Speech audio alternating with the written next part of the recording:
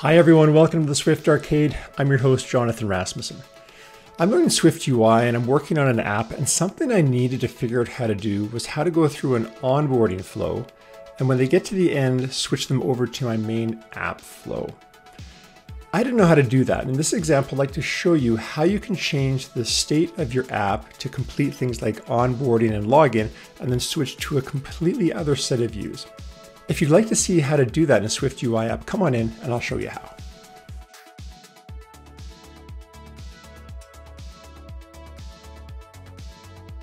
Okay, so let's fire up Xcode. Let's create a brand new app. Let's call it onboarding. And feel free to save that wherever we like. And let's start by just creating that onboarding flow. So we want to come in here, start on our onboarding process. First thing I'm going to do is I'm just going to rename content flow here, something closer to what I want. Let's call it onboarding. Onboarding flow view. Okay, so in here, this is where we're going to want to do some nice onboarding stuff. And I'm just going to drop in a tab view with some stuff, just to mimic what we want our onboarding to actually look like. And we're going to hide this because we're going to do this later. And if we just run the preview by going Option Command P or hitting resume up here, let's just see if we can get some kind of view for what our onboarding is going to look like. And here it is. This is a tab view. We've configured in a tab view style of page, and we're going to always put that in the background mode. And what you can do with this, which is really nice, is this is a nice way to simulate kind of an onboarding flow. This replaces the UI page view controller from UIKit. We can swap through some views here. And we get to the very end, we'd like to say done and actually do something and then switch to our main app view. Okay, so how do we go about doing that? Well, first let's go define a main app view.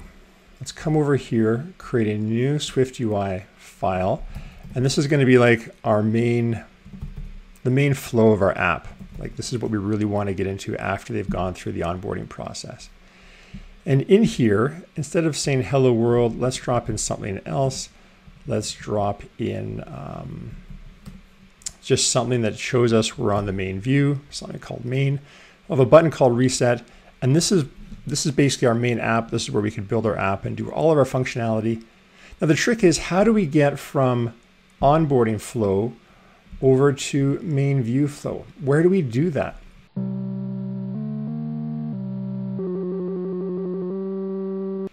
Well, really what we have to do is we have to come up here into the main place where our app starts, this main section. This is what kicks off our UI app.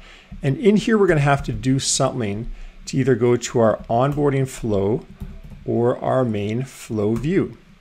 So we can control which one pops up here if we run the app by just commenting either one of these in or out. So we can either have our main, we can have our flow.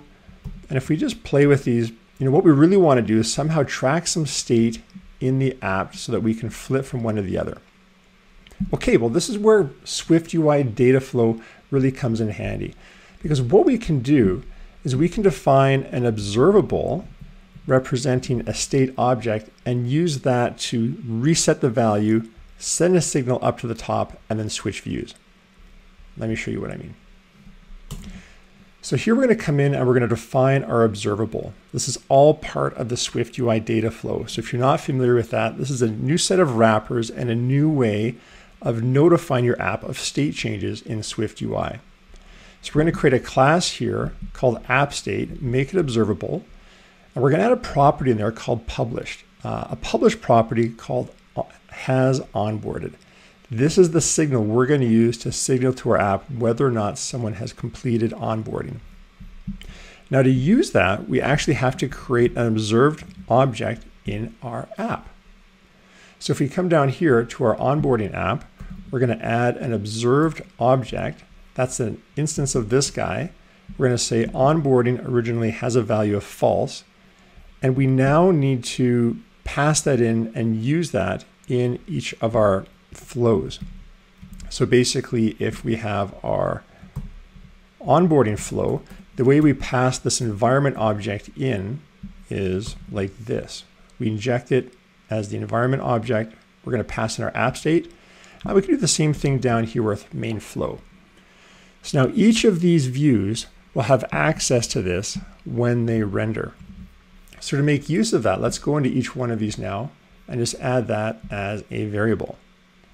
So for our onboarding flow, we're going to have our app state there. So it's going to be available to us there. And for our main view flow, we're also going to add it as something we have access to here. So we're going to have access now to our app state in our main flow and our onboarding flow. So all we have to do now is change that state.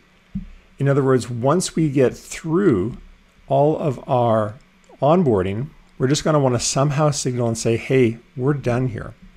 And the way we can do that with this button is when someone taps done, we're just going to change our onboarding state to true. This is what's going to send the signal back up to our onboarding app that, hey, they've completed onboarding. You can react to that now. And just for demo purposes, we can do something similar to the main flow here. We can reset the flow just if we wanted to go through the onboarding process again. We can set it back into false. So all we have to do now is use that. So if we come back now to the high level or the top level of our app where we're trying to figure out, what are we going to show? When we kick off our app, all we have to do now is check that state. So we can check if our app state users have onboarded. Well, in that case, we just want to show our main flow. So come on in, show the main flow, go ahead and move on with the app. Else, if they haven't completed their onboarding flow, well, then we'll just drop that in there. We'll come in here now, and because of this state not being set, we're going to go into our onboarding flow. So let's just run this now and see what happens. Okay, so our app fires up. People are onboarding into our application. That's fine. They're finished. They're going to hit done. And look at that. We changed to the main reset. So by going down into onboarding flow, changing that state to be true, that sends a signal back up to our onboarding app because it is an observable object and we're observing it here and we're injecting it here. This will now re-render. So now that this is true, they have onboarded, now we'll create a new view, we'll render our main view, and that's what will appear on the app. So there you have it, folks. A very simple way of going through some onboarding and flipping to the main portion of your app.